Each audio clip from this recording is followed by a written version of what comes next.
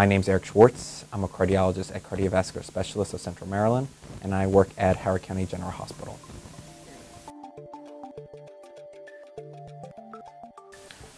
A pacemaker is a small mechanical device that's really made up of two components. The first is a battery, which is implanted underneath the skin near the left shoulder using about a 2 or 3 inch incision. The second is a wire that's connected to the battery and goes through a blood vessel down to the heart.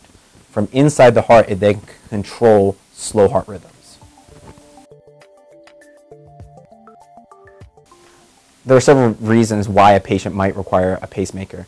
The most common reason that our patients require a pacemaker is typically they have symptoms like lightheadedness, dizziness, or passing out that is associated with their slow heart rate.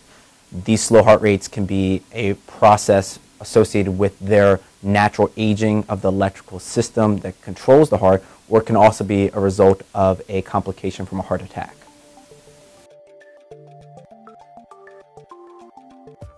A defibrillator is very similar to a pacemaker. It's implanted the exact same way as a pacemaker is put in, except the battery is slightly bigger. The wire that comes out of the defibrillator and sits inside the heart is used to be able to regulate the heart and watch for dangerous irregular heartbeats. So only patients with very specific heart conditions are candidates for defibrillators. Typically, these are patients who have had previous heart attacks, who have weak hearts, and have congestive heart failure. Other patients are patients who have had a cardiac arrest, either at home or in the hospital, that required CPR for some period of time in order to qualify to get one of these devices.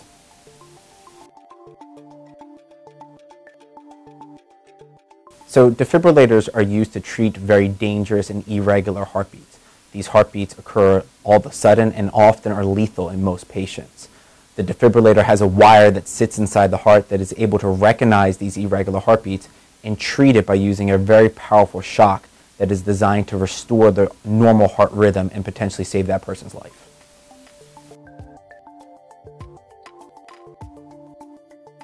So there are very minimal procedural risks associated with putting in either a pacemaker or a defibrillator. These typically are infection of the device itself or bleeding risks. The doctor who's putting the devices in will go over all the detailed risks before the procedure is done on that day. The benefits of these devices, though, can be numerous. Specifically, they can make our patients feel better, they can alleviate symptoms that they may have been having, and they can also prolong or save lives.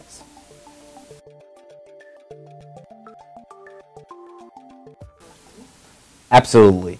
The procedure typically takes about an hour to an hour and a half. The patients are brought in the morning, the procedure is done that morning, and then the patients spend the night in the hospital with us and are typically discharged the next day.